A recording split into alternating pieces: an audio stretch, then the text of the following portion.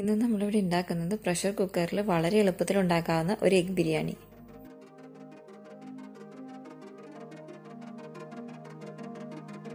ഇന്ന് നമ്മളിവിടെ പ്രഷർ കുക്കറിൽ ഉണ്ടാക്കുന്ന ഒരു വളരെ എളുപ്പത്തിൽ തയ്യാറാക്കാൻ പറ്റിയ ഒരു എഗ് ബിരിയാണിയാണ് റെഡിയാക്കുന്നത്. അപ്പോൾ അതിന് വേണ്ടിയിട്ട് ഞാനിവിടെ ഒരു പ്രഷർ കുക്കർ എടുത്തിട്ടുണ്ട്. ഇനി അത് ചൂടായതിന് ശേഷം അതിലോട്ട് കുറച്ച് വെജിറ്റബിൾ ഓയിൽ ഒഴിച്ചു കൊടുക്കുകയാണ് ഞാൻ. അതിലോട്ട് ഇനി ഞാൻ കുറച്ച് സവാള അരിഞ്ഞത് ഇട്ട് കൊടുക്കുകയാണ്. ഞാനിവിടെ ഹാഫ് സവാള ഹാഫിൽ കുറവാണ് എടുത്തിരിക്കുന്നത്. അതിനി ഒന്ന് ഫ്രൈ ചെയ്തെടുക്കാം നമുക്ക്.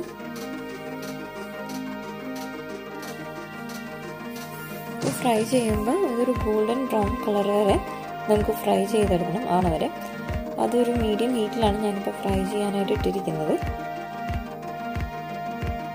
അതുപോലെ നേരത്തെ തന്നെ നിങ്ങൾക്ക് ഫ്രൈ ചെയ്യുമ്പോൾ വേണമെന്നുണ്ടെങ്കിൽ കുറച്ച് ഇതിലോട്ട് ബട്ടറോ അല്ലെങ്കിൽ നെയ്യോ ചേർത്ത് കൊടുക്കാവുന്നതാണ്. ഞാനിപ്പോൾ വെജിറ്റബിൾ ഓയിലാണ് ഫ്രൈ ചെയ്തെടുത്തിരിക്കുന്നത്.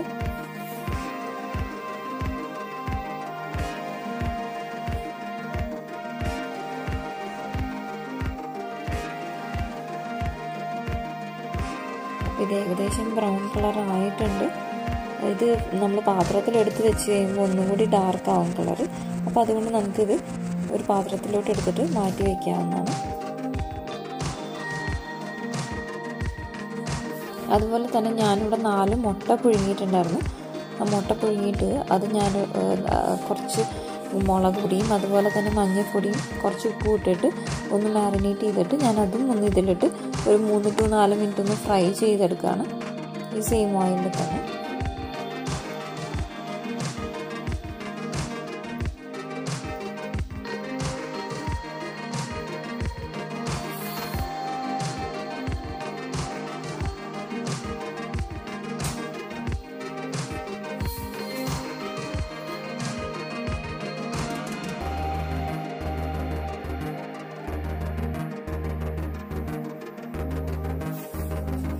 ഇനി ഞാൻ ആ സെയിം പാത്രത്തിൽ തന്നെ ആ ഓയിലിൽ തന്നെ ഞാൻ കുക്ക് ചെയ്യുന്നത്. അതിനുശേഷം അതിലോട്ട് ഞാൻ ബേ ലീവ്സ്, പിന്നെ കുറച്ച് പട്ട, കറിയാമ്പ്, ഏലക്ക, പിന്നെ സ്റ്റാർ, അങ്ങനെയുള്ളതെല്ലാം ഞാൻ ഇട്ടിട്ട് ഞാനൊന്ന് മിക്സ് ചെയ്യാണ്. അതുകൂടാതെ തന്നെ ഇതിലോട്ട് ഞാൻ കുറച്ച് ജാതിക്ക ഇട്ട് കൊടുക്കുന്നുണ്ട്. അപ്പോൾ ഞാൻ ജാതിക്ക ഇത്തിരി ഒന്ന് ചിരണ്ടിയിട്ടാണ് ഇട്ട് കൊടുക്കുന്നത്. കാരണം അത് പൊടി പോലെ ഇരിക്കാൻ വേണ്ടിയിട്ട് ജാതിക്ക ഞാനൊന്ന് നല്ലോണം ചിരണ്ടിയിട്ട് ഇട്ട് കൊടുക്കുന്നതാണ് അതിൻ്റെ പൊടിയായിട്ട്.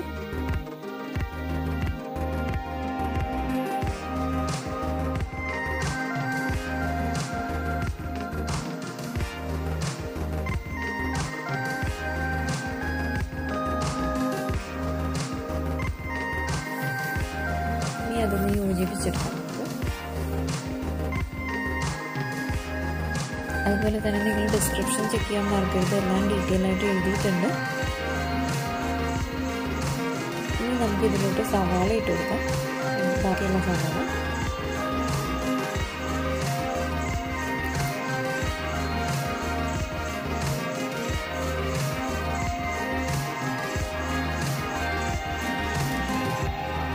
ഇനി ഇതൊന്നും വഴറ്റിയെടുക്കണം ചെറുതായിട്ട്.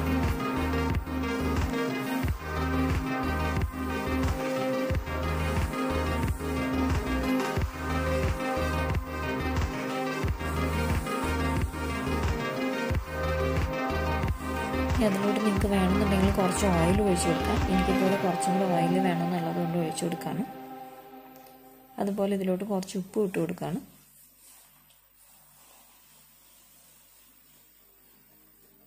ഇനി അതൊന്ന് വഴറ്റിയെടുത്തതിന് ശേഷം നമുക്കതിലോട്ട് ഇഞ്ചി വെളുത്തുള്ളി ഇട്ട് കൊടുക്കാവുന്നതാണ്. അപ്പം ഞാനിവിടെ ഇഞ്ചി വെളുത്തുള്ളി നല്ലോണം ചതച്ചാണ് എടുത്തിരിക്കുന്നത്. നിങ്ങൾക്ക് വേണമെന്നുണ്ടെങ്കിൽ ഇഞ്ചി വെളുത്തുള്ളിയുടെ പേസ്റ്റ് ഇട്ട് കൊടുക്കാവുന്നതാണ്.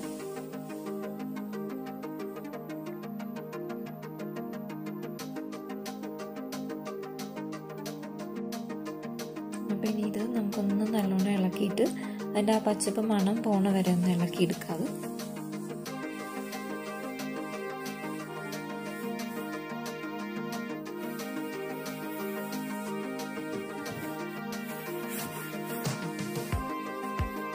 അതിനുശേഷം അതിലോട്ട് ഞാൻ പച്ചമുളക് ഇട്ട് കൊടുക്കുകയാണ്.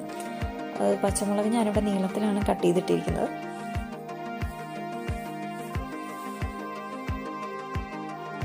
ഇനി അതിനുശേഷം അതിലോട്ട് ഞാൻ തക്കാളി ഇട്ട് കൊടുക്കുകയാണ്. അപ്പോൾ ഞാൻ തക്കാളി ഇട്ടിട്ട് അതൊന്ന് മൂടി വെച്ചിട്ട് കുക്ക് ചെയ്തെടുക്കുന്നതാണ്. അപ്പോൾ അത് നല്ലോണം ഉടഞ്ഞ് കിട്ടും അതിന് വേണ്ടിയിട്ട്. അപ്പോൾ തക്കാളി റെഡി ആയിട്ടുണ്ട് ഇവിടെ. ഇനി ഞാൻ ഇതിലോട്ട് കുറച്ച് മഞ്ഞൾപ്പൊടി, മുളക് പൊടി, അതുപോലെ തന്നെ കുറച്ച് ഗരം മസാലയും പിന്നെ കുറച്ച് ബിരിയാണി മസാല ഇട്ട് കൊടുക്കുന്നതാണ് ഇതിലോട്ട്. അത് എന്നിട്ട് നമുക്ക് നല്ലോണം ഇളക്കിയെടുക്കാം. ഞാനിവിടെ ഈസ്റ്റേണിൻ്റെ ബിരിയാണി മസാലയാണ് ഇട്ടിരിക്കുന്നത്. നിങ്ങളുടെ കയ്യിലുള്ളത് എന്തോ അത് ഇട്ട് കൊടുക്കാം, ബിരിയാണി മസാല ഇട്ട് കൊടുക്കാവുന്നതാണ്.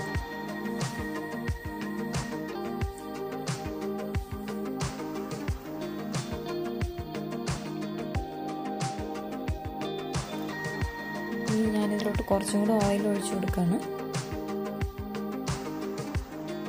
നിങ്ങൾക്ക് വേണമെന്നുണ്ടെങ്കിൽ നിങ്ങളുടെ ഉപ്പെല്ലാം ചെക്ക് ചെയ്യാം. ഉപ്പ് വേണമെന്നുണ്ടെങ്കിൽ കുറച്ചും കൂടെയൊക്കെ ഇട്ട് കൊടുക്കാം നമുക്ക്.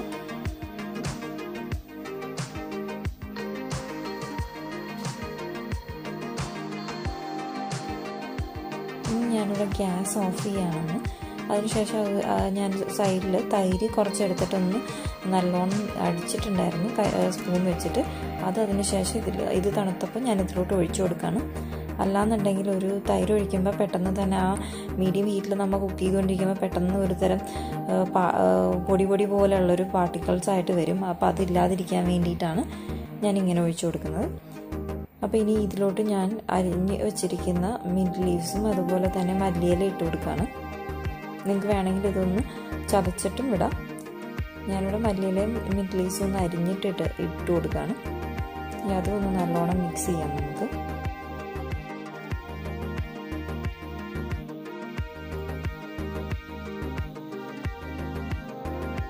ഞാനിവിടെ ഗ്യാസ് ഓൺ ചെയ്തിട്ട് ചെറിയ ഫ്ലെയിമിൽ ഗ്യാസ് ഓൺ ചെയ്തിട്ട് സവാള ഫ്രൈ ചെയ്തത് ഇതിലോട്ട് കുറച്ചിട്ട് കൊടുക്കുകയാണ്. അതൊന്ന് ഇനി നല്ലോണം മിക്സ് ചെയ്യാം. ഇങ്ങനെ ഇട്ട് കൊടുക്കുമ്പോൾ ഇടയിൽ നല്ല ടേസ്റ്റ് ആയിരിക്കും, ആ ഒരു ഫ്രൈനെസ്സിൻ്റെയും ഒക്കെ ഉണ്ടാവും. അപ്പോൾ അതുകൊണ്ട് ഞാൻ ഇത് ഉപ്പ് കുറച്ചിട്ടിട്ട് അതിലോട്ട് കുറച്ച് വെള്ളം ഒഴിച്ച് കൊടുക്കുകയാണ്. അതൊന്ന് നല്ലോണം ബോയിലായതിനു ശേഷം ബാക്കിയുള്ള വെള്ളം കൂടി ഒഴിച്ചിട്ട് അതിൽ ഉപ്പൊക്കെ പാകത്തിന് ഉപ്പും എല്ലാം ഇട്ട് കൊടുക്കാം. ഇതിന് സൈഡിൽ ഞാനിപ്പോൾ എത്ര അരി ഞാനിപ്പോൾ 2 ഗ്ലാസ്സിനെടുത്തപ്പോൾ അത് ഒന്ന് 20 മിനിറ്റ് മുമ്പ് ഒന്ന് കഴുകിയിട്ട് കുറച്ച് വെള്ളത്തിൽ ഇത് ചെയ്തിട്ട് കഴുകി അത് ഞാനൊന്ന് വാരി വെച്ചിട്ടുണ്ടായിരുന്നു. അതൊരു 20 മിനിറ്റ് റെസ്റ്റ് ചെയ്തിട്ടാണ് ഞാനിപ്പോൾ എടുക്കുന്നത്.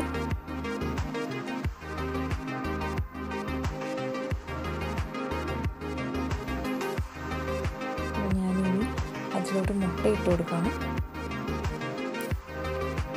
നിങ്ങളെല്ലായ്പ്പോഴും ശ്രദ്ധിക്കേണ്ടത് നമ്മളൊരു മാക്സിമം ഒരു 15-20 മിനിറ്റ് അരി ബാസ്മതി റൈസ് കഴുകിയിട്ട് ഒന്ന് കോരി വെക്കാനായിട്ട് മറക്കരുത്. അപ്പോൾ അതൊരു പെട്ടെന്ന് തന്നെ ആ പൊടിയാതെയൊക്കെ നല്ലോണം കുക്കായി കിട്ടാൻ വേണ്ടിയിട്ടാണ് അങ്ങനെ ചെയ്യുന്നത്.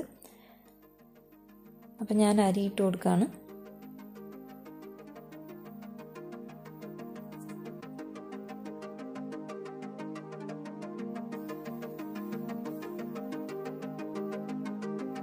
ഞാനിവിടെ കുറേ നേരം വെള്ളത്തിൽ കുത്തി വെച്ചത് കൊണ്ടും പിന്നെ പ്രഷർ കുക്കറിൽ നമ്മൾ കുറച്ച് നേരം മൂടി വെച്ച് കുക്ക് ചെയ്യുമ്പോൾ അത് വളരെ ഇതായിട്ട് ആകുന്നതുകൊണ്ട് അധികം വെള്ളം ഒഴിച്ചിട്ടില്ല ഇതിൽ. അതിനുശേഷം ഞാനിതിൻ്റെ മുകളിൽ ബാക്കി കുറച്ചും കൂടെ ഓണിയൻസ് ഫ്രൈ ചെയ്തത് ഇട്ട് കൊടുക്കുകയാണ്. അതിനുശേഷം ഞാനിതിലോട്ട് ഒരു വലിയ സ്പൂണിൽ തന്നെ ഞാൻ ബട്ടർ ഇട്ട് കൊടുക്കുകയാണ്. ഞാൻ ഇത് മിക്സ് ചെയ്തൊന്നും ഇത് ചെയ്യുന്നില്ല, ജസ്റ്റ് ഇതൊന്ന് ചെറുതായിട്ട് പൊടിച്ച് ഇട്ട് കൊടുക്കുന്നുള്ളൂ. അപ്പോൾ ബട്ടർ ഞാൻ എല്ലായിടത്തും അങ്ങോട്ടും ഇങ്ങോട്ടും എത്തുന്ന രീതിയിലൊക്കെ ഒന്ന് ഇട്ടിട്ട് ഞാൻ അതിലോട്ട് കുറച്ചും കൂടെ മല്ലിയിലേക്ക് ഇട്ടിട്ട് കുറച്ച് നേരത്തേക്ക് നമുക്കൊന്ന് ഒരു 10-15 മിനിറ്റ് എത്തിട്ട് മീഡിയം ഹീറ്റിൽ തന്നെ, അതായത് 2 വിസിലിനാണ് കറക്റ്റായിട്ട്. എനിക്ക് എൻ്റെ അരിയാണെങ്കിൽ 2 വിസിൽ വന്ന വരെ ഞാനിതൊന്ന് കുക്ക് ചെയ്തെടുക്കുന്നതാണ്. വിസിൽ വന്നു കഴിയുമ്പോൾ ഞാനത് ഓഫ് ചെയ്തിട്ട് ഒരു 10 മിനിറ്റിന് ശേഷമാണ് പ്രഷർ കുക്കർ തുറക്കുള്ളൂ. അപ്പോഴേക്കും അത് ഉള്ളിൽ നല്ലോണം വെന്തിട്ടുണ്ട്. അപ്പോൾ ഇനി നമുക്കിത് വേണമെങ്കിൽ നമുക്കിതൊരു പ്ലേറ്റിലോട്ട് മാറ്റാം. നിങ്ങൾക്കത് സ്പൂൺ വെച്ച് ചെക്ക് ചെയ്യുമ്പോൾ തന്നെ മനസ്സിലാവും. മേലെ നല്ലോണം അരിയെല്ലാം വിട്ട് വന്നിട്ടുണ്ട്, നല്ലോണം കുക്കും ആയിട്ടുണ്ട്. അപ്പോൾ ഇനി നമുക്ക് ഇതൊരു പ്ലേറ്റിലോട്ട് എടുക്കാം. ഇതെല്ലാവരും ട്രൈ ചെയ്ത് നോക്കുക. ഇത് വളരെ എളുപ്പത്തിൽ തയ്യാറാക്കാൻ പറ്റിയൊരു വിഭവമാണ്. നിങ്ങൾ ഇത് ഇഷ്ടപ്പെട്ടുവെങ്കിൽ എൻ്റെ ഈ ചാനൽ ലൈക്കും സബ്സ്ക്രൈബും ചെയ്യുക.